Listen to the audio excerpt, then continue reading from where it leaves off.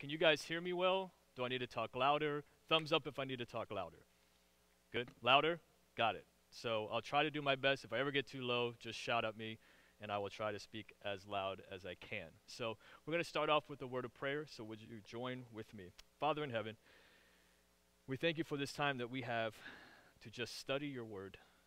And Father, we really want to understand what you have communicated us so many years ago. And as we open up the book of Daniel, Father, for many of us, for myself included, I've had so many questions. It seemed like a mystery. And Father, we desperately need your spirit to illuminate our eyes, to give us insight, and to give us wisdom. So we ask tonight, Father God, that you would do that for us. It's in your name we pray. Amen. And so I want to appreciate your guys' time. We're going to try to be done within an hour. So it's 7:02. If I go a little bit beyond, you can just get up and leave, okay? So I'm going to try my best to be respectful for your time. And so as we get into the book of Daniel, about 2.5 years ago, I began a journey where a lot of the Old Testament, when I was in Bible college, a lot of the emphasis and focus that we were taught was the New Testament. And when I was there, it was all about Jesus. The Old Testament was just waiting for Jesus to come. And now that Jesus has come, it's all about the New Testament. And the Old Testament was like, yeah, it's here, but it's in this weird place. It happened with laws, and there was all these things where there wasn't this grace and mercy. But the New Testament is all about grace. It's all about mercy. So immerse yourself in all the things of the New Testament and things of Jesus. And the Old Testament, it's there, but we really don't know what to do with it. And anybody else felt like that at any point in time? Yeah. So 2.5 years ago, I began on a journey with a friend of mine, my old roommate from college way back in the day. And he set me on a journey that when New Testament writers refer to the Old Testament, they have this understanding that we know the whole story of why they referenced it. So when they mention an Old Testament passage, they're expecting us to know the stories of the Old Testament. So when they quote it, oh wow, this makes sense because I know the context, I know the narratives, and I know the stories. Well, for me, I've known that over the many, many years of being a Christian at churches, there hasn't been a good job of people filling in those gaps with stories. And a lot of it falls because we as pastors were not trained to understand completely the Old Testament and how it fits. So I began this journey where I said, you know what, I'm going to go back to the Old Testament, and my goal is to figure out how the Old Testament shines insight into the New, and how the New Testament uses what was given in the Old Testament. And so for those of you that just came in, it's perfectly awesome, it's cool, but on the table over there, if you want to go grab, there's a notepad, there's a pen, and there's a handout that we're going to refer to. So if you can head over there, grab some of those, it's for you, you get to keep them, you don't have to give them back, and they're yours for the rest of your life, okay? So I say all that to say that when we dive into today's text, we're really going to set up the background of Daniel. We're going to set back, and there's going to be some time where we're going to spend time in the Bible. So it's not going to be just a time of listening to me. We're going to unpack some of this story, the overall narrative, because when the writers are writing, they're keeping in mind the scriptures that came before. So Genesis, Exodus, Leviticus, Numbers, Deuteronomy. As the later writers and prophets and wisdom writers came in, they were thinking of the Old Testament as a whole. And when they wrote, God was inspiring them, but they were also keeping that narrative ever before their minds, saying this is how God operated at the beginning, and this is how God is moving now. And so when we dive in tonight, we're going to do some background and dive in, but you're going to see that it's all going to tie everything together, and it's going to make sense. And so my goal tonight is to do two things: to give a background of Daniel, to unpack that, and then also get through chapter 1. So y'all with me on that? So you're going to have to put your seatbelt on because we're going to be going through a lot. We're going to be diving in. Tonight's going to be way deeper than anything we could do on a Sunday morning. But it's been a blessing to me, and I hope it's a blessing to you as well. And so a lot of what I share about today is things that I've come through study over the years, but also from some significant scholars that I love. And so there's scholars like John Sailheimer, N.T. Wright, Gordon Fee, and Douglas Stewart, and there's a few others. So a lot of the things I mentioned today are things that they've given insight into to me as well. So here we go. We're diving in right now. Good morning. Not good morning. Well, where am I? So grab a pen, grab a pad, grab a paper. They're all yours to keep forever. So when we look at the actual structure of the book of Daniel, Daniel is a puzzling book. It is one that has confused many Christians. It's one that has more questions than it does answers. And it's listed in the English Bible with the minor prophets. It's among the prophets. You have wisdom books, Proverbs, Psalms, Song of Solomon, and then you get into Isaiah, all these prophets. And English puts it there. But it's really not a sole prophet book. It's really not set up. It's kind of written like a collection of books all within one book. And so it doesn't really necessarily fit completely as a prophet book, but it's there in the English translation. The Hebrew Bible puts the book of Daniel after Esther and right before Ezra. And if you remember Esther, Esther was living in a kingdom that was not her own, and her people were about to be destroyed, and she stands before the king and intercedes on their behalf, and her people are saved. Very similar story here that happens with Daniel. Daniel and all of Israel are living in exile. He stands before the king. He interprets visions and dreams, and the people of Israel are saved. They're even able to go back out of exile eventually. And so we have a puzzling book that's ever before us. And so who wrote the book of Daniel? Well, here's a great answer for you. Not 100% sure. So on the idea of who actually wrote it, there are some that will say Daniel. Jesus refers to it in Matthew 24:15. He makes a statement, so when you see the abomination of desolation spoken of by the prophet Daniel standing in the holy place, let the reader understand. And so Jesus refers to Daniel the prophet. Now, does he call him the writer? No, but there seems to be other scholars and other people will say, you know what?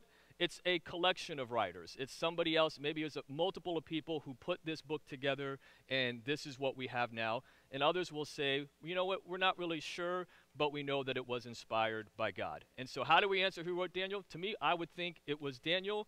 But again, there's not a wrong answer here because we know every book of the Bible was inspired by God, and ultimately it was not made up in man's mind. It was not myth. It's not a mystery. It is God's very word. So at the end of the day, we know God is truly the author behind the book of Daniel, even though we can't for sure say who it was that's the author.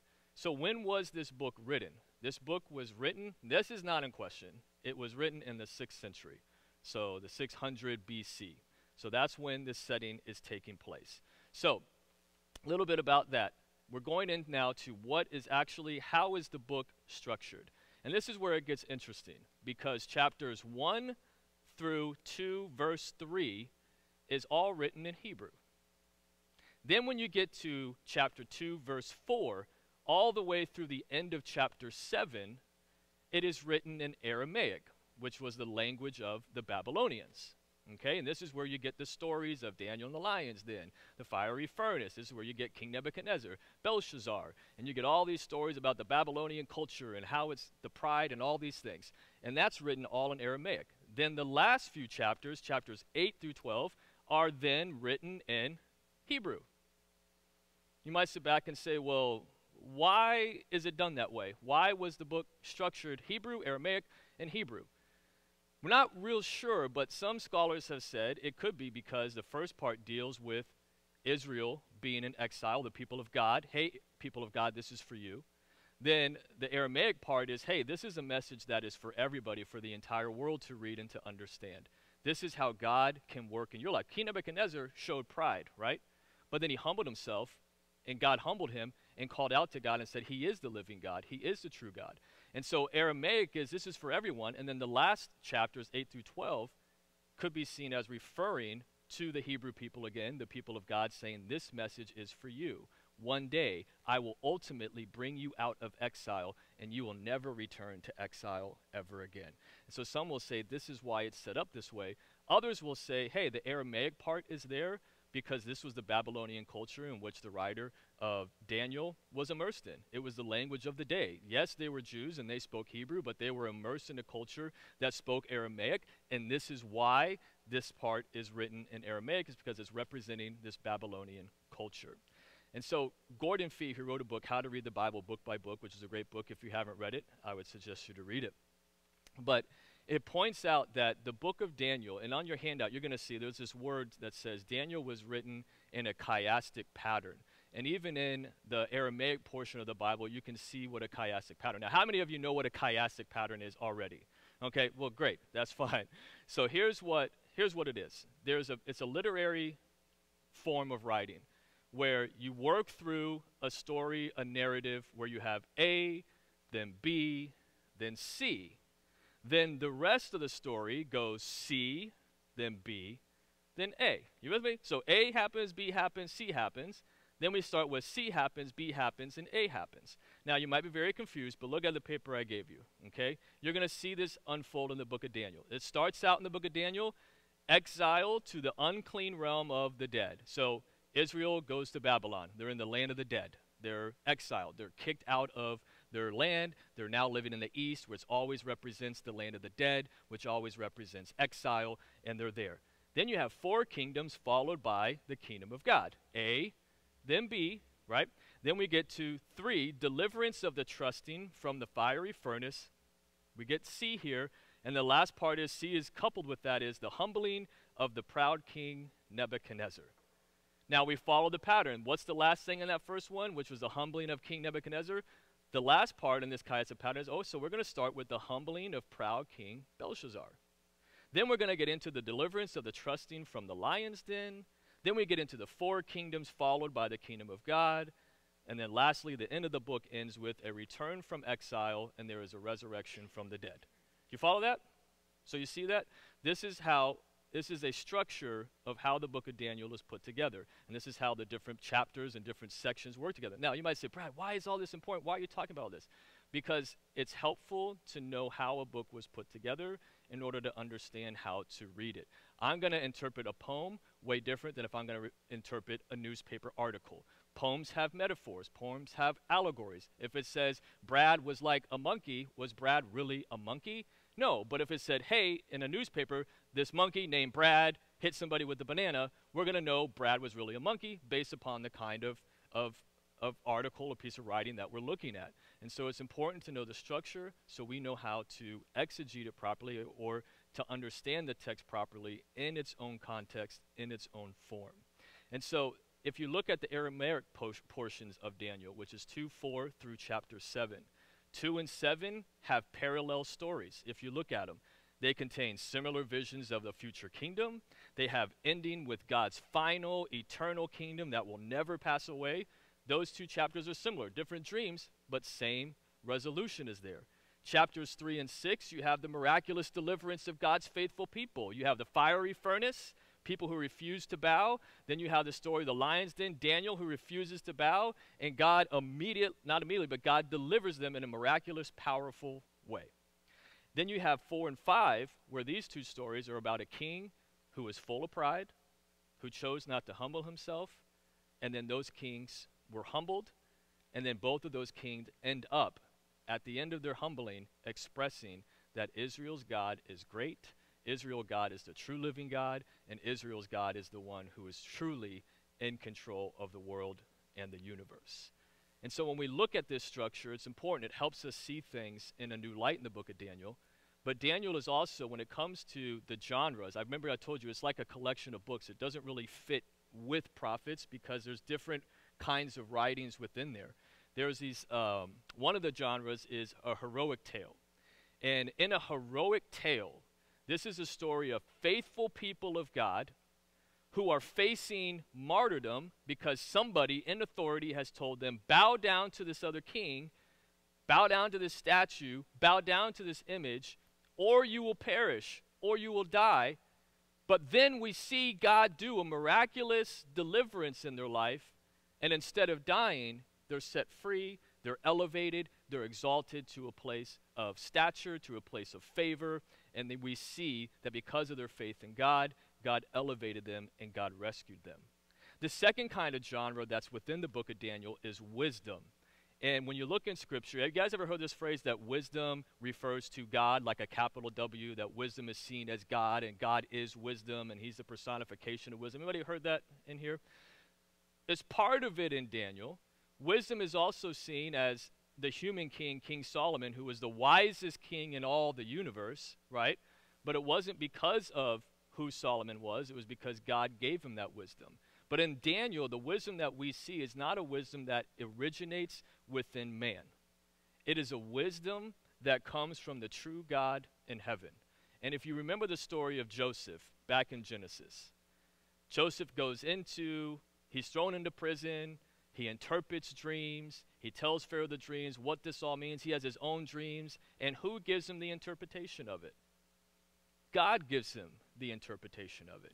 So in the book of Daniel, we're going to see this is also a piece of writing that's included in there where there's wisdom in the sense that Daniel has all insight into visions and dreams, not because he's smart, not because he earned it, not because he worked for it, but he has this wisdom because the living God has given him the wisdom that he needs to speak life into the Babylonian kings and into his own people.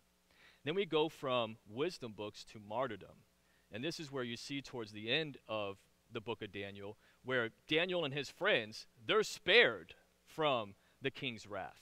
God rescues them. But when you look at the visions that Daniel has from chapter 7 through chapter 12, you see that there are kingdoms that come, evil, wicked kings that try to show the world they're in charge, and the saints of the Most High are killed.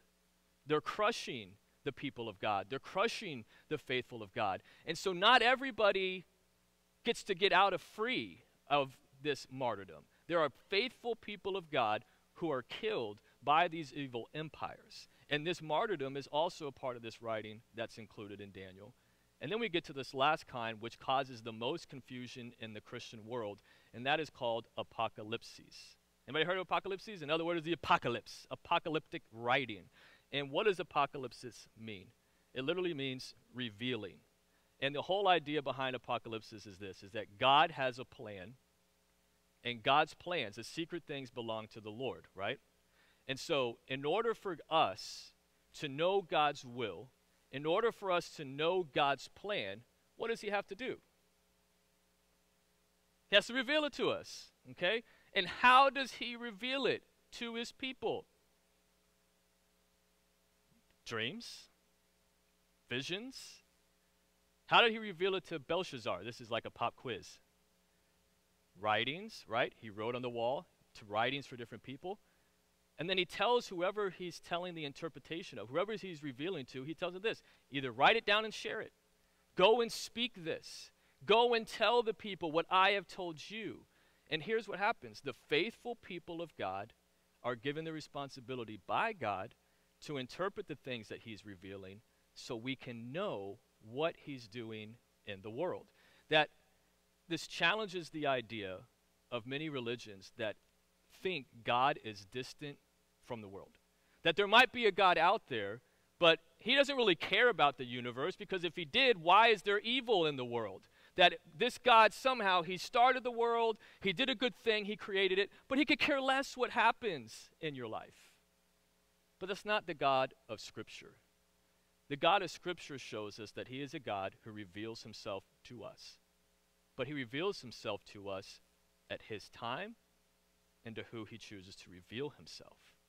And the wrestling of mankind and the wrestling of me and the wrestling of you is we want God to reveal everything to us in our time, in our ways. And if God doesn't, then we take it upon ourselves to reveal the hidden things of God, and that's when we get into sin, we get into disaster, and we get into pride, thinking that our life is based upon our effort, our work, our striving, our struggle, instead of realizing our life is founded and built upon God and what he's doing in the world, not what I am doing in the world.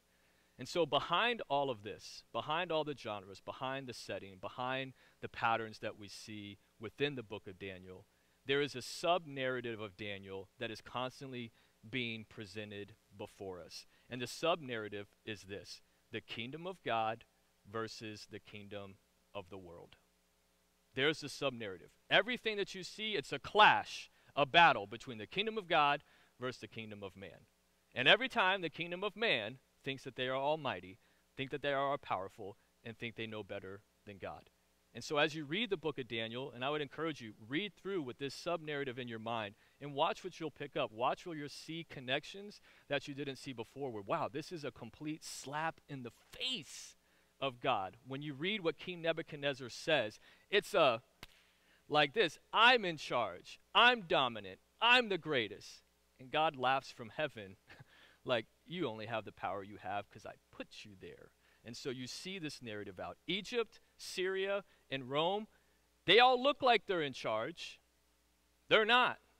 We look at today's world, no one is in charge but God. Some of these leaders do. They think they're ruling the world. They think they have it all figured out. No, God's in control of it all. He has it all working according to his perfect plan, his perfect will. And then the other sub-narrative that we have in here is this. If God's people hold fast during exile, they will see God's vindication, they will see his salvation, and they will see his rescue. And so, think about that. What does that mean for us as the faithful people of God today? We're living in exile in a society that's against God. Yeah, they might say you have the religious freedom in our country to worship God, but when you look at the way the world operates, it's in opposition to God. And we wrestle with that. We struggle with that. There's attacks on religion. I mean, attacks on all religions, actually. Judaism has faced since around Christmas time up to now. There's people getting attacked all over the place. I saw the other day a 13-year-old Jewish boy got punched in the face as a hate crime.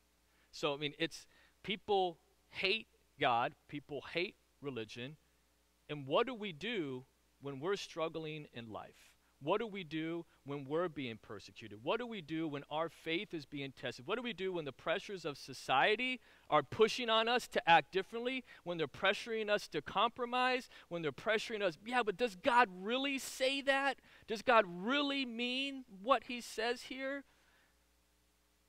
Book of Daniel teaches us that if the faithful people of God hold fast and we don't let go of God, we don't compromise our faith in God, that we will see his salvation, his vindication, and his rescue. And even if we don't, right? Fiery furnace, just a preview. Our God, we know he can spare us. But if he doesn't, we will never bow down to your gods. And what are they saying? We're holding fast to God no matter what you do to us. That he is faithful, and we're trusting in him and only him. And so this book is written to a people who are living in exile, who are living in a place without hope. Or maybe their hope is there, but their hope is waning. Because, God, if you're good, why is your people stuck in this evil, wicked kingdom? Why are we being mistreated? Why don't we have all the promises that you promised us so long ago? So keep this sub-narrative in mind because it's going to be seen all throughout the book of Daniel. Then Daniel chapter 7 is one of the most famous chapters in Daniel 7, which is called the Son of Man. You guys heard that terminology, the Son of Man? And so this is where we have the big, big theme of who is the Son of Man. And when you look at Daniel chapter 7, it tells us that the Ancient of Days gives to the Son of Man three things. Gives him the kingdom, gives him the dominion, and gives him the power. Now, who do we know to be the Son of Man today? Jesus, okay? We know that now, but think about it. You're living in exile. You don't know what you don't know. Where's the Son of Man coming? When is he going to come and give us his kingdom and give us his dominion and give us his power? This is a huge topic, a huge theme in the book of Daniel, and we're going to unpack that later as we go on, but we're going to have to reference it throughout as we go through. And here's the big question in Daniel. You can write this down. Here's the big question that Daniel answers as we go through, we go study it, and we look at it. When will exile end? It's a two-part question. Actually, I should have said big questions in Daniel. When will exile end? And when is God going to do what he said in Deuteronomy? I'll say it again. When will exile end? And when is God going to do what he said in Deuteronomy? So if you just came here, I have a notepad and handouts and pens on that table. If you want to grab it, it's yours to keep. You don't have to give it back. Right there on this table over here, you can grab a pen. That way you can take notes and all of that.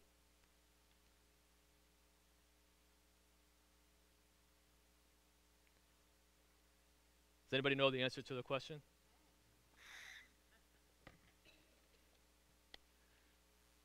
But this is where the whole book of Daniel is moving towards. It's trying to answer the question, when will God's people be vindicated? When will they be rescued? When will the time come where all the promises will be fulfilled? And so, as we dive in, final notes as we go to the background of this book is, even today, the book of Daniel speaks to us as Christians. It's a story of people who give us hope, who give us encouragement that we can face trials and persecutions in our life and still find ways to be faithful to God. When we look at the book of Daniel, Jesus made Daniel a theme in his teachings. If you go back to his parables, a lot of his parables he spoke in apocalyptic imagery or writings. One of them in particular is you remember the parable of the sower, where the sower goes out and he plants seeds, and some falls on the rock, others fall here, and some of them it bears a tree.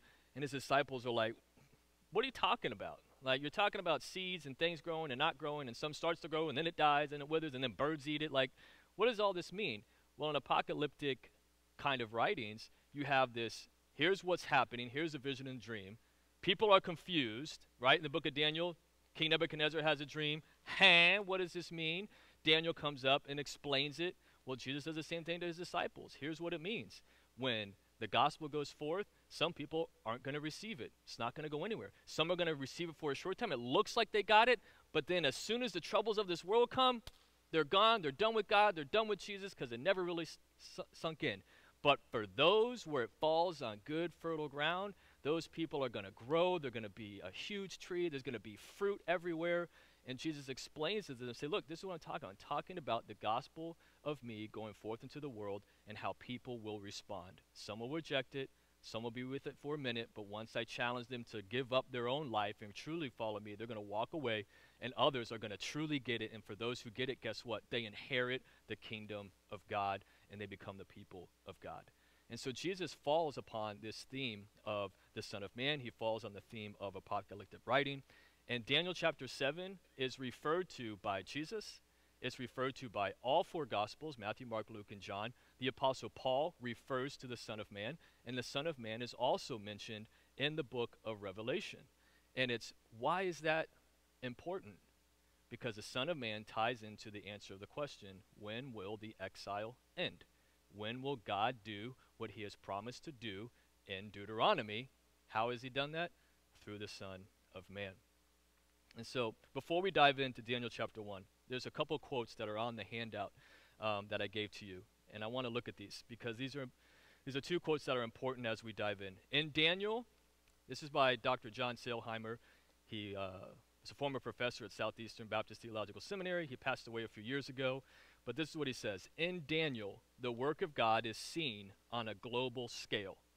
Not only did God rescue his people through their courageous faith, he also promised to rescue and vindicate his people in an ultimate way and on a cosmic scale in the days of the Messiah. And so what we see happening in the book of Daniel is God's plan, not just for Israel, God's plan for the entire world, the whole cosmos, people, world, creation, all of it is what Daniel is trying to show us, how God is going to act and how God's going to move in this world to bring everything out of exile back from resurrection into the life that he has promised us. And as we dive in, I'm going to say one thing. When we look at the book of Daniel, there's a lot of different ways you can approach Daniel. There's a lot of different systems in which you could view Daniel. And so some will take different views of eschatology, which means how do the last things work, how do the last days, and some people have different views on how that works out, different systems, dispensational, non-dispensational, all these things. And so here's what I'm going to do. I've found it has been fruitful in my life and other people's lives that put systems aside, put presuppositions aside, and approach the text in this way, where we look at the text and figure out what is the author saying, what does it mean to him, what does it mean to the audience who heard it, and then what does it mean to us, and not go beyond what the text says. So the purpose of this study, the next 4 weeks, I'm not going to tell you a system, because systems are good. There's a place for systems. Systems are great. But in this scenario, we're going to try to stick to the text and what the text says, and what it's speaking to us. Does that make sense? Okay, so here the author says it way better than I do, so I'm just going to read what he says and shut up, okay? He says, we will interpret the various visions of Daniel and the Babylonian kings always and only as they are interpreted within the book itself. It is always tempting to try to second guess what this or that vision may signify. That is all well and good, but in the last analysis, we must pay most attention to the interpretations provided within the text themselves. Anybody confused there yet? Tell me now. I don't want to move on if you're confused. You with me? Okay. And where there are none, to refrain from straying too far in our own suppositions. So the goal of this is to stay within the text, and where the text is, we can't go any further in the text, not to get too far and carried away, because many people will say, this is how it is, and this is the only way it can be, and if you don't believe this, you don't believe the Bible. And it's like, whoa, no, that's not true. Let's stick to what the point of the book is trying to teach us, because you can get off into rabbit trails that don't have anything to do with the text you're looking at. And this is for any book of the Bible. This is important for any of it. Stick to what the text is saying.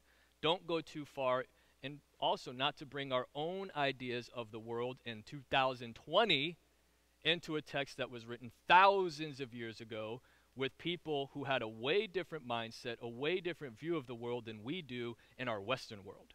And the tendency that we have is to take words we see in the English Bible and give our own modern interpretation of it and think they thought exactly like we do. They don't.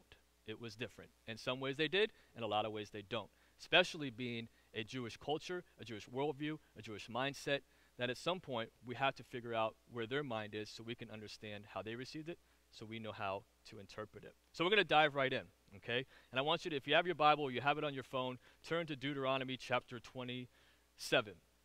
And so this is important, and I told you at the beginning that we're going to dive into a lot of the Bible because it's necessary to understand what came before, to understand what is presented right before our face. And so Deuteronomy chapter 27, these chapters here stand behind the text of Daniel. It stands behind the purpose of the book. It stands behind what is happening. It explains how we get to Daniel. How did the Jewish people end up in exile? Deuteronomy 27 through 30 is the way to find that answer, okay? So I'm going to explain a little bit of chapter 27. I'm not going to read chapter 27, but I want to read through chapter 28 and through chapter 30. 29 I'm not going to do, but you could read all of those chapters later. But God has called his people, and he's getting ready to tell them, look, here's what's going to happen. You're my people, got you out of exile. Here's what I want to do for you. I want you to put some people on Mount Gerizim, and these people on Mount Gerizim, they're going to give blessings to the people of Israel. They're going to tell you, man, if you follow God, if you're faithful to him, here's what's going to happen. But he said, I want you also to put some people of the tribes of Israel on Mount Ebal. And on Mount Ebal, we're going to share the curses where if you don't follow God, here's what God's going to do. And so there was this challenge like of, hey, there's Mount Gerizim with blessings. There's the Mount Ebal with cursings. The writer says, therefore I tell you to choose life. Choose the way of blessing. Don't choose the way of cursing. Because if you choose the way of cursing, then God has to do what he said he's going to do. So look at chapter 28. And here's what the writer says. If you're blessings for obedience. And if you faithfully obey the voice of the Lord your God, being careful to do all his commandments that I command you today, the Lord your God will set you high above all the nations of the earth. And all these blessings shall come upon you and overtake you if you obey the voice of the Lord your God. Blessed shall you be in the city, and blessed shall you be in the field.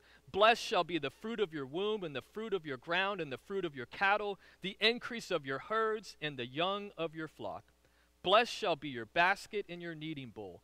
Blessed shall you be when you come in, and blessed shall you be when you go out. The Lord will cause your enemies who rise against you to be defeated before you.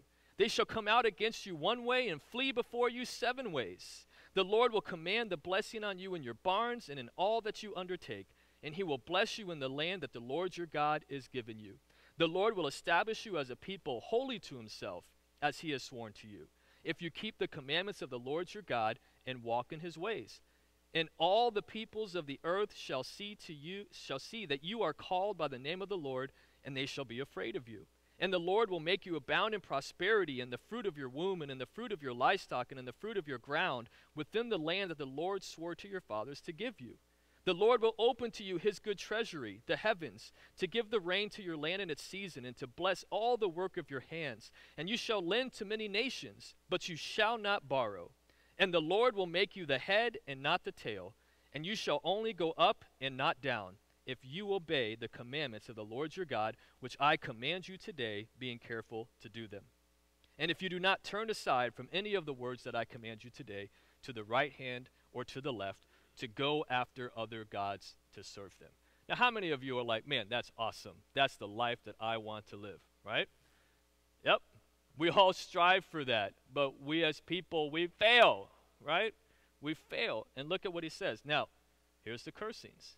But if you don't, here's what happens. But if you will not obey the voice of the Lord your God, or be careful to do all his commandments and his statutes that I command you today, then all these curses shall come upon you and overtake you. Cursed shall you be in the city, and cursed shall you be in the field. Cursed shall be your basket and your kneading bowl. Cursed shall be the fruit of your womb and the fruit of your ground, the increase of your herds and the young of your flock. Cursed shall you be when you come in, and cursed shall you be when you go out. The Lord will send on you curses, confusion, and frustration in all that you undertake to do, until you are destroyed and perish quickly on account of the evil of your deeds, because you have forsaken me. The Lord will make the pestilence stick to you until he has consumed you off the land that you are entering to take possession of it. The Lord will strike you with wasting disease, and with fever, inflammation, and fiery heat, and with drought, and with blight, and with mildew. They shall pursue you until you perish, and the heavens over your head shall be bronze, and the earth under you shall be iron. The Lord will make the rain of your land powder. From heaven dust shall come down on you until you are destroyed. Yikes. The Lord will cause you to be defeated before your enemies. You shall go out one way against them and flee 7 ways before them. You see this chiastic pattern here, right? And you shall be a horror to all the kingdoms of the earth, and your dead bodies shall be food for all the birds of the air and for the beasts of the earth, and there shall be no one to frighten them away. The Lord will strike you with the boils of Egypt, with tumors and scabs and itch of which you cannot be healed. The Lord will strike you with madness and blindness and confusion of mind, and you shall grope at noonday as the blind gropes in darkness, and you shall not prosper in your ways, and you shall be only oppressed and robbed continually, and there shall be no one to help you.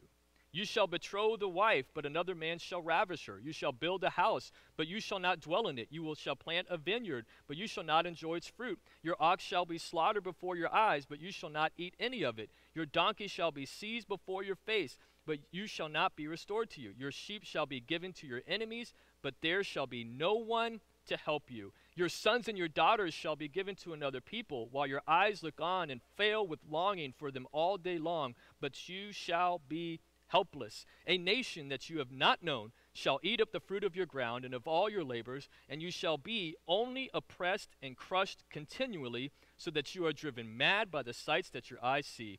The Lord will strike you on the knees and on the legs with grievous boils of which you cannot be healed, from the sole of your foot to the crown of your head. The Lord will bring you and your king, whom you set over you, to a nation that neither you nor your fathers have known, and there you shall serve other gods of wood and stone, and you shall become a horror, a proverb, and a byword among all the peoples where the Lord will lead you away.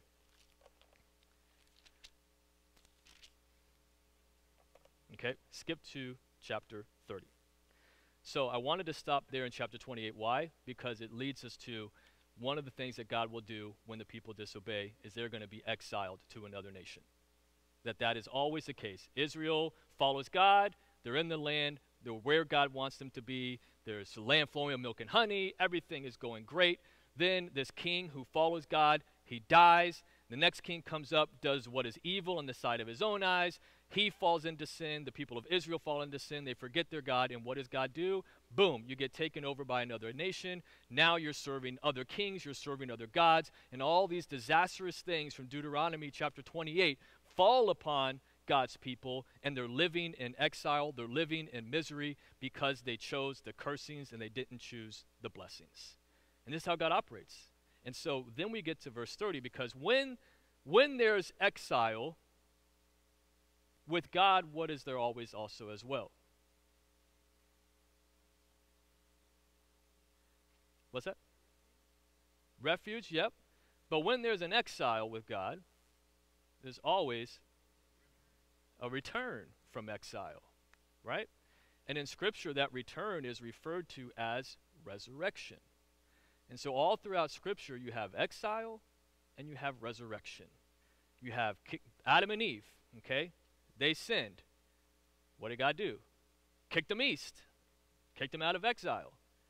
Kicked them out of the garden, kicked them into exile, which is always referred to. Whenever you see east, that means exile. If somebody goes east, they're walking away from God, and they're walking in exile. But then when they're brought back, there's a return. It's resurrection. Think of Jesus, the picture of resurrection. Jesus is born, right? Born in Jerusalem. Then there's bad king wants to kill Jesus. And where does God tell Joseph and Mary to go? To go to Egypt. Jesus goes to Egypt, which is east, goes into exile, and when the time was up, when it was safe for him, what does he do? Comes back. It's the idea of exile, resurrection. Exile, resurrection. And what does Jesus do on the cross? The greatest exile and resurrection of all time. Once and for all resurrection.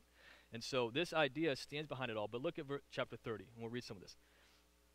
And when all these things come upon you, the blessing and the curse which I have set before you, and you call them to mind among all the nations where the Lord your God has driven you, and return to the Lord your God, you and your children, and obey his voice in all that I command you today, with all your heart and with all your soul, then the Lord your God will restore your fortunes and have mercy on you, and he will gather you again from all the peoples where the Lord your God has scattered you.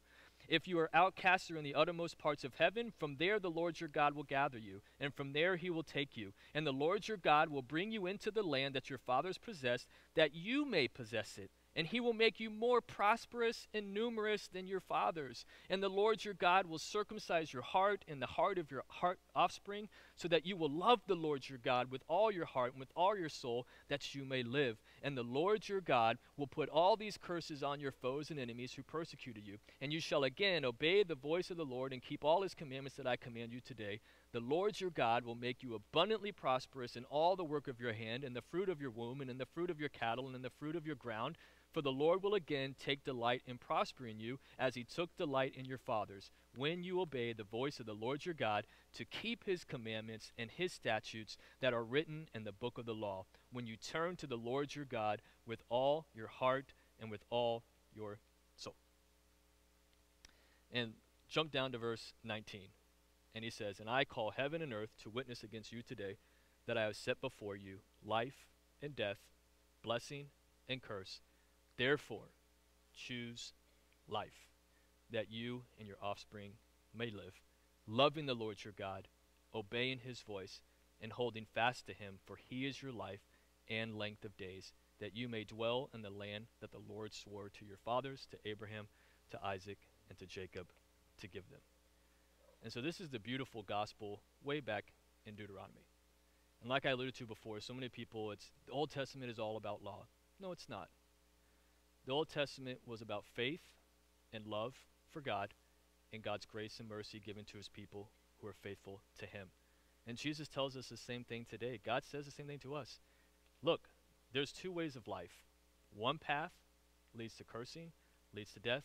One path leads to blessing and to life. This is the same message that we present to the lost world today. And the writer here says, therefore choose. Like I could hear Moses begging, do this. Don't miss it. Get on the boat for what God is doing. Follow him with all your heart. Love him. And so these 4 chapters stand behind the book of Daniel. And we got to keep this in mind, that if Israel obeys, where do they live? In the land that God promised them. If they don't, where do they live? In exile. So, Daniel chapter 1. Turn there.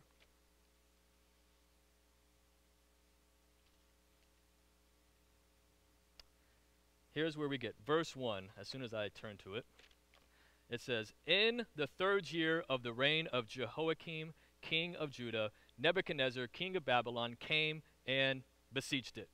Okay? So what just happened to Israel right there in the very first verse? Exile. So, happened to King Jehoiakim. So what did we think happened to King Jehoiakim? Well, great question. Turn to 2 Kings chapter 23. And we're going to look at 3 short passages that show us what happened to Jehoiakim. How did Israel end up in bondage? Knowing Deuteronomy 27 through 30, we could probably take a guess at what happened. But we'll look at Scripture to see exactly what it was. 2 Kings chapter 23. And here's what happened, starting in verse 36. We'll read 2 verses here. This is what it says about Jehoiakim. Jehoiakim was 25 years old when he began to reign, and he reigned 11 years in Jerusalem. His mother's name was Zebidah, the daughter of Pedaiah of Rumah. And he did what was what? Evil in the sight of the Lord, according to all that his fathers had done. Now look at 24, 1 through 4. In his days, Nebuchadnezzar, king of Babylon, came up, and Jehoiakim became his servant for 3 years. Then he turned and rebelled against him. And verse 2 gives us a huge clue. And the Lord sent against him bands of the Chaldeans and bands of the Syrians and bands of the Moabites and bands of the Ammonites, and sent them against Judah to destroy it, according to the word of the Lord that he spoke by his servants the prophets. Surely this came upon Judah at the command of the Lord to remove them out of his sight for the sins of Manasseh, according to all that he had done. So here, Jehoiakim, we see, did he choose to follow God? No. And what tends to happen is when a king goes bad, what happens to the people? The people go with it. And so Israel fell into the same sin, doing whatever was evil in their own eyes. And then God, not King Nebuchadnezzar, and so keep this in mind, these are the stories that when writers reference them, they want us to remember. God brought Jehoiakim into exile. God did this. It wasn't King Nebuchadnezzar working his plan. It was God working his plan that he promised to his people long ago. If you follow me, I'll bless you. If you don't follow me, I'll give you cursings. And that includes exile. Then look at 2 Chronicles 36. And we're going to look at this because it's important for us to remember in just a moment when we get to the next couple verses in Daniel. 2 Chronicles chapter 36 and verses 5 through 8. So we get another picture here. Jehoiakim was 25 years old when he began to reign, and he reigned 11 years in Jerusalem. He did what was evil in the sight of the Lord his God. Against him came up King Nebuchadnezzar of Babylon and bound him in chains to take him to Babylon. Nebuchadnezzar also carried part of the vessels of the house of the Lord to Babylon and put them in his palace in Babylon. Now the rest of the acts of Jehoiakim and the abominations that he did and what was found against him, behold, they are written in the book of the kings of Israel and Judah, and Jehoiakim his son reigned in his place. So Jehoiakim has refused to follow Torah, the law. His people have refused to follow Torah, his law, and God has exiled him here. But we see that it is God working behind the scenes. And so a big thing in Daniel that you're going to see over and over and over again is that God is the one orchestrating all the events. And the authors give us so many details that this is what is happening. Look at verse 2 of chapter 1 of Daniel. It starts off, and what's the what? What's the next few words? And the Lord what? Gave. Okay? 3 times in chapter 1, you're going to see where here it says Lord gave in verse 2. Then in verse 9, you're going to see again where the writer says God gave. Then in verse 17, you're going to see that God gave. Because the writer wants us to pick up on here that the kingdom of God is ultimately in control. The kingdom of man is never in control. They think they are. It looks like they are. But in God's world, in God's plan, and how he's working, he's the mastermind of all of this. And his will be done on earth as in heaven, and no king or kingdom could ever thwart or stop what God is doing. So Daniel wants us to see, look, God is doing this in your life. God is working, because here's what happens in exile. Here's what happens to us as people. When troubled times come our way, where do we think God is? Not caring about us, not wanting anything to do with us. God has abandoned us. God is distant. God has, how many times you heard people say, God's not working in my life? It's what exile does to us. It causes us to forget. And Daniel's like, look, you're in exile. You're suffering, but your God hasn't forgot. He's working. He's orchestrated all of this for one purpose, which is Deuteronomy 30, where you return and you give your love back to him. You give your worship to him so he can be your God. You will be his people, and he will give you his blessings and return you to the land. This is the gospel going forth into the world. Then we see that King Nebuchadnezzar brought some of the vessels of the house of God. And this is what we just read in 2 Chronicles 36. And he brings them in, and these vessels were set apart. They were dedicated for the holy things of God in the temple. They were there for worship of God. They were there for the holy rituals of God, for the sacrifices of God. And these were set apart, dedicated, consecrated to the living God, to Yahweh, to him. And King Nebuchadnezzar takes them and brings them into his palace and into his temple. Why? Why does he do that? Well, in the ancient Near East, when you conquered a nation, that means you also conquered their God. So to keep the people under your thumb, you take the vessels of their God from their temple, you put them in your temple, so it becomes a daily reminder that the nation that has conquered you is in control. They dominate you. Not only do they dominate you, but they dominate your God. And so King Nebuchadnezzar brings these vessels to show the Jewish people, look, we've conquered you and we've conquered your God. Look at your vessels sitting in my house. Now, how many of you remember a story of another nation taking something that belonged to God and something terrible happened to them? Anybody know? Philistines with the Ark of the Covenant. Remember that story? 1 Samuel chapter 5, 1 through 5. You could write it down. Okay? They capture the Ark of the Covenant, place it in their temple, and there is a statue of their god, Dagon. They put it in the room with this big statue of Dagon. The next day they come in and the statue was knocked down. They're like, what in the world? They stand the statue back up. The next night happens. They come back. The statue's fallen down and it's broken into pieces. Then God strikes the people of the Philistines with these sicknesses. And all of a sudden, they're like, get this ark out of here. We have taken something that doesn't belong to us. Like this, your God is doing crazy things to us. Get it out. Take it. We should have never taken this thing to begin with. So when we come to King Nebuchadnezzar taking the vessels, it should be a reminder of that story in 1 Samuel chapter 5 for us to pick up on and say, uh-oh, this isn't going to end well for King Nebuchadnezzar, because we've seen this before. When somebody else has done this and has mocked the one true God, God shows up and vindicates himself, declares his name holy, and declares his glory back from these kings. And so we are to see this as a reminder, like, hey, King Nebuchadnezzar is not going to get away with this, that God's going to do something about this act of desecrating his vessels. And then we see in verse 2 where it says that King Nebuchadnezzar brought those vessels to the land of Shinar. Does anybody know, this is a pop quiz question, does anybody know where the land of Shinar is or what story relates to that? Has anybody else seen that word anywhere else? When I was studying this, I came across that word and I saw there's like little letters in my study Bible that were like, hey, look at this in the middle of your page and it shows you a different reference. And so as I was studying this while I was on vacation, I looked it up. It's Genesis chapter 11. You guys ever heard of the story of the Tower of Babel? Okay. They went to Shinar in the Tower of Babel, and they said, let us, 11:4 says this, let us make a name for ourselves. And that's significant, because in the ancient Near East, who is it that names things in the ancient Near East? You know who does? Kings. Kings name things. Think of creation. God creates Adam and Eve, creates Adam first, and what does he give Adam? Gives him a name. Adam, which means mankind in Hebrew. And then he tells Adam, I'm going to bring animals before you.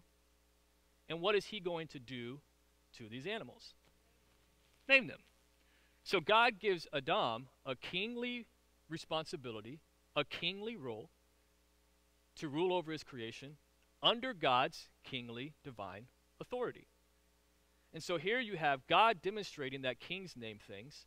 And in this world, when the people say, I'm going to make a name for myself, what the people at the Tower of Babel were saying is, I'm the king of the universe. I'm making a name for myself. God, you can't tell me what to do. I'm king. I'm greater. And we're going to make a name for ourselves. And they put themselves in the place of God's authority and God's kingship. And what does God, the Ancient of Days, do? He shuts that down, right? He says, okay, if I don't put an end to this, they're going to think they're going to be able to achieve all this stuff in the world all on their own. I'm not going to have it. So he confuses the languages. He humbles them because of their pride. So when we see takes the vessels to the land of Shinar, what should we think is going to happen to King Nebuchadnezzar? Here's a king making a name for himself, and we should be reminded that God doesn't allow that. God's not going to allow him to make a name for himself. God's going to show up just like he did in the Tower of Babel, and God's going to humble this king, and God's going to do something to him so that he knows God in heaven is the true king, not this man, not King Nebuchadnezzar. Y'all with me on that? And so this is an echo of Genesis chapter 11 that we are to keep in mind to help us understand what's happening here. So Daniel chapter 1, verses 3 through 5. 3 says this, Then the king commanded Ashpenaz, his chief eunuch, to bring some of the people of Israel, both of the royal family, and the word for royal family means the seed of the kingdom. And that's a reference back to Genesis 3:15. But the line of Judah was told by God, was promised to David that on your throne, David, your kingdom will be established forever. One's going to come, and when he comes, he will rule on that throne forever. So whoever comes through the line of Judah was part of the promised seed of the kingdom. So here you have Daniel, Shadrach, Meshach, and Abednego, and guess what? They're of the line of Judah. They are this royal family. They're of the seed of the kingdom. This is God's line, who he promised to bring the Messiah through, are now going straight into Babylon, straight into exile. But not only that, they're going into the king's court. So talk about living in the face of a culture drastically different from your own. One where they worship false gods and you worship the true God. Can you imagine being thrust into that scenario where now you're having to live before this king and you know your own faith, you know where your faith is grounded in, and you know they believe differently? And how do you respond? And so just like kings do, where kings give names, right? What's the first thing that King Nebuchadnezzar does when he brings them into his palace? He names them. I'm in charge. I'm giving you new names. Now, do Daniel and his friends care? No, because they know that that superficial name doesn't compromise their faith. It doesn't compromise their worship. So fine, call me whatever you want. If somebody comes in and says, Brad, your new name is Fatso, okay, whatever. It doesn't define who I am. My faith is in God. It's not in your name. And so here, they don't compromise. They say, hey, it's not a compromise for us. Call us whatever you want. Well, you have Daniel, whose name in Hebrew means God judges, and he's given Belteshazzar. And Belteshazzar, that means protect the life of the king. And when you know the book of Daniel, what does he do? Part of his role is to protect the life of the king. Then you have Hananiah, which means in Hebrew, Yahweh is gracious, and that's changed to Shadrach, which it's kind of a weird construction, but it literally means it's a god. It supposedly means their Babylonian god Marduk. It's a reference to one of their false gods. Then you got Mishael, which means who is like God, and his name is changed to Meshach, which again is another loosely name that is tied to a Babylonian god. And then we get to Azariah, where Yahweh has helped, and that's changed to Abednego, and that is a servant of the god, Babylonian god Nebo. And so what's interesting about the makeup of this book is the people that are going to be reading this, the Hebrews, they wouldn't really understand the Aramaic names at the time, but they would understand the Hebrew names at the time and understand that, hey, understand who these people are and know that they're faithful people of God, and God is going to be faithful to them. And so Daniel and his friends had to answer this all-important question, and we have to do it too in our own world. How do we navigate living in a foreign kingdom? How do we navigate living in a foreign kingdom? And what you see in the book of Daniel, and what we're going to see in just a moment, is they lived under that kingdom, even in exile, even in a place that was completely opposed to their God Yahweh. They lived in it with hard work. They lived in it with excellence. And here's the hardest part of all. They had to pick and choose which parts of a society to adopt and which ones to say, I can adopt these things and be okay and not compromise. But these things I will never compromise in. So it's the same for us today. We don't reject all of society. There are things that we can choose to adapt and adopt that don't compromise our faith. But the important key is when there's a part of that society that is trying to get us to compromise, we should never compromise that part of our faith. We should hold to that faith, not knowing how it's going to play out and not knowing what God will do, whether he will rescue us or he won't rescue us. And it brings us to, I alluded earlier about keeping in mind the Jewish mindset. And the Jewish mindset had this worldview, this thought about monotheism. Monotheism is a belief in one God. And their idea was this, that there is truths out there in the world, even in a Babylonian culture that was completely opposed to God. There were things that they believed and things they taught in their culture that were true. Like, do we not see that in other places? There are things that the sun rises in, well, I just lost, what is it? In the east, right? Their culture can teach that, hey, the sun rises in the east. Yep, that's true. And what they believed is, look, there can be wisdom in other cultures and other religions. But here's the reality. All the truths that they might hit upon are all God's truths. And God's truths are always better. And you can actually see God work better if you know the living and the true God. And so this is a mindset that they had is, look, even in this culture, there's a lot of things they teach that are wrong. But anything that they do teach that is true, it's not their truths. It belongs to God. So this helped them to be able to adapt to the things that they saw as true in a society and say, hey, they didn't come up with that. That's God that gave it to them. And you know what? I can live better in life because I actually know the truth, God, and I can see that all truths is his truths. And so it's kind of, I'll give you an example of this. When I was in college, I had to read this book called, it was written by, basically it was arguments by Plato and Socrates, and he would argue with different people. One of the things that Plato believed, that Socrates believed, is that the world consisted in forms. If there's a chair here on earth, then there's a perfect chair somewhere. If there's a tree here that we see in our eyes, there's a perfect tree up here. And he said this, that if there's a man on the earth, then that means there's a perfect man somewhere. Now, even though his forms are completely false, is there not a perfect man that has lived in the world? Yes, Jesus Christ. So there's truth there, but it didn't belong to Socrates. It's God's truth, and he didn't know what he was talking about, but we do because we know God's truth, and his truth is best, and his way is better. And if we know Christ, we know that that life is better than living without him. And so this is the Jewish mindset of their monotheism is, hey, we can live in a culture that's dominated by falsehood, but we also know whenever they do speak a truth, it actually belongs to our God, the one, the Ancient of Days. And so look at verse 8 through 21. We won't read them. You can read them later. And I promise to be done in just a few minutes. So if you need to leave, you can go ahead and leave. I will be perfectly okay with that. So we see that Daniel and his group, in verse 8, it says, but Daniel resolved that he would not defile himself with the king's food or with the wine that he drank. Therefore he asked the chief of the eunuchs to allow him not to defile himself. And God gave Daniel favor and compassion in the sight of the chief of the eunuchs. And the chief of the eunuchs said to Daniel, I fear my lord the king, who assigns your food and your drink. For why should he see that you were in worse condition than the youths who were of your own age, so you would endanger my head with the king?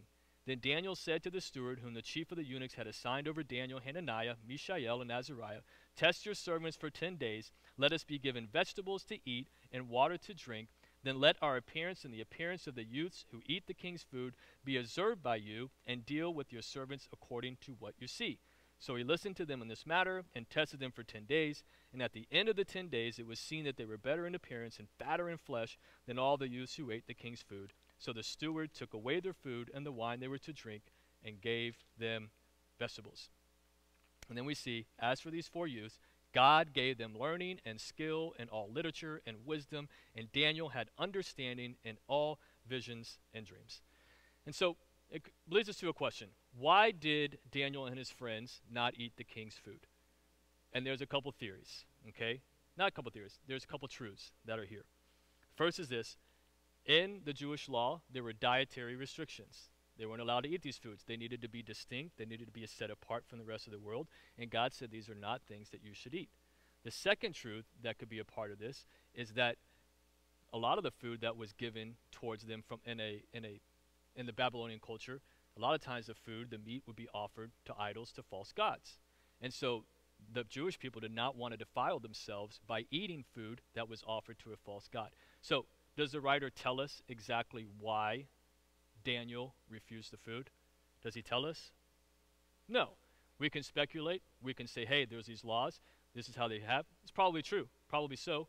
But we know what the writer wants us to see is Daniel remained faithful to God and his ways. And in this scenario said, I'm not eating that. My friends are not eating that because it would go against, I would compromise my faith and my beliefs. And we see that he didn't do that. Then they were found after testing that Daniel and his friends were all better than any of the other servants that were there. And they acted better. The results were better. Wow, what caused all of this? And then it says in verse 17 that they were given all wisdom and all insight and literature and all these things. And in other words, the role that Daniel and his friends took on is one of like a professor, where people would come with questions and seek answers, and they would teach, and they would have this wisdom that just, like when you're sitting in a professor's class and they just open their mouth and it's like, how do you have that much knowledge? And they don't have notes, they're just speaking at the top of their head. This is the kind of learning that they had. And so people came to them with life's hard questions. And we see that Daniel had this insight into dreams, had insight into visions. And then King Nebuchadnezzar in verses 18 to 21, after 3 years of training, brings them into his court and he tests them, asks them all kinds of questions, puts them through. And it comes out that they were way better than any other people, any other magicians, any other enchanters. They were the best. And not only were they just the best, they were 10 times better than anybody else in the kingdom. And so I wrote the question here, why? Was it because of a vegetable diet? Was it because they were eating healthier? Right?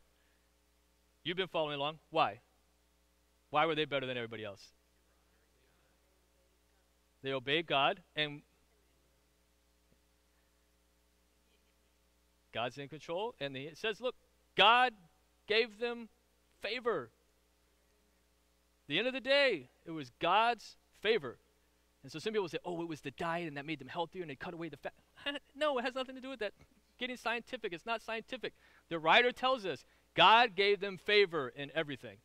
And the point of the book is God is working in his people in exile. If you choose to hold on, if you choose to remain faithful, if you don't let go of him, God's favor will be upon you. And so Daniel and his friends were able to be 10 times better, not because of anything that they did, not because of anything they earned, not because of anything they deserved. It was God gave it to them because they kept their faith in God.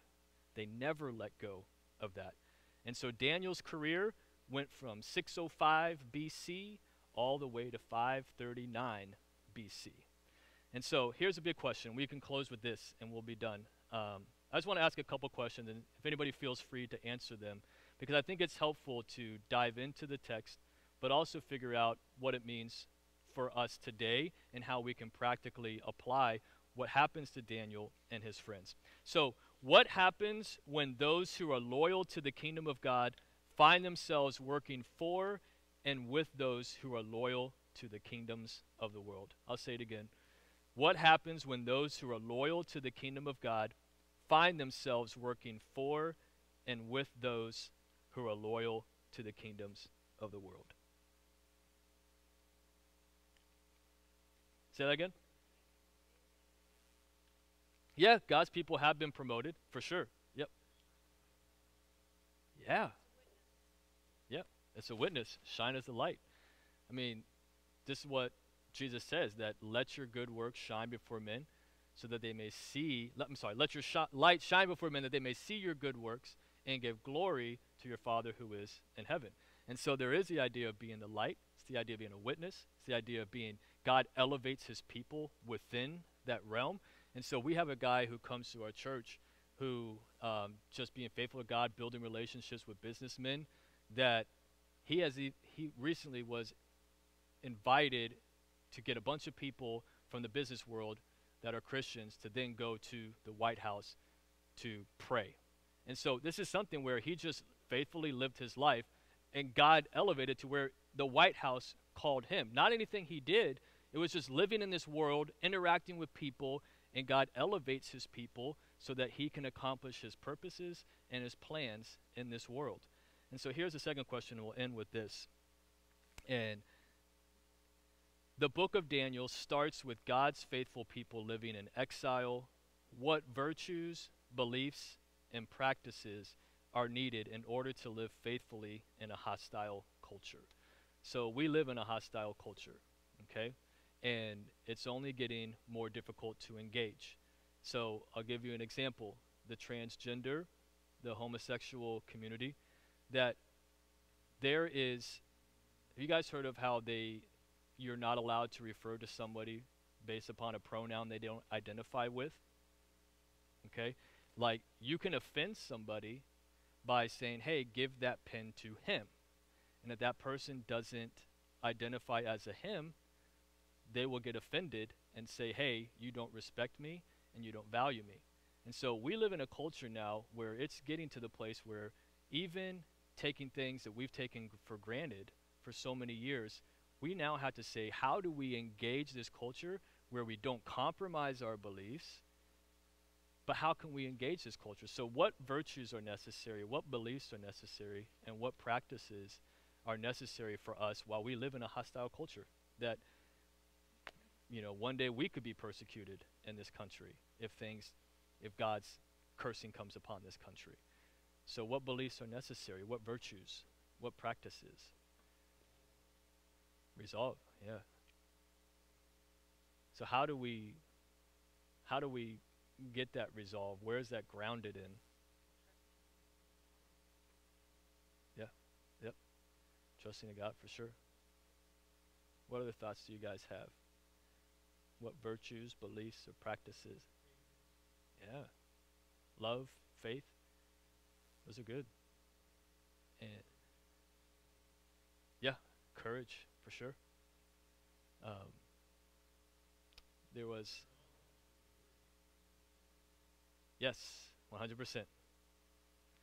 You have to be in the Word, because the Word is where we're reminded. Remember Pastor Fidel a couple weeks ago talked about don't forget to be thankful. Like, don't be forgetful. The whole idea of don't forget what God has done for you. And the Word of God reminds us of that. But also, I think, too, reading Scripture, Jesus gave us a great tool of navigating in a hostile culture. And when you see Jesus act with people and when he interacted with them, you know, people are freaking out. Do we pay this tax to this? Do we pay tax to that? And he's like, give to God what's God's. Give to Caesar's what's Caesar's. But that's not what life is about. Life is not about what politics deserve. Life is not about what this people over here deserve. Life is about one thing: coming to serve, coming to love, coming to give forgiveness, coming to give grace, coming to give mercy. And somebody said a few months ago, Yvette Garcia, I don't know if you guys know her, but she's pointed out a great thing about Jesus is that whenever Jesus engaged the culture, even if it was in a different scenario, he responded with grace and he responded with truth. And I think that's the same way for us to navigate life in a hostile culture is we give grace, as much grace as possible, but when we're asked about what we believe, we give truth. And she gave the example, which I think is a great example, is the woman that was caught in adultery.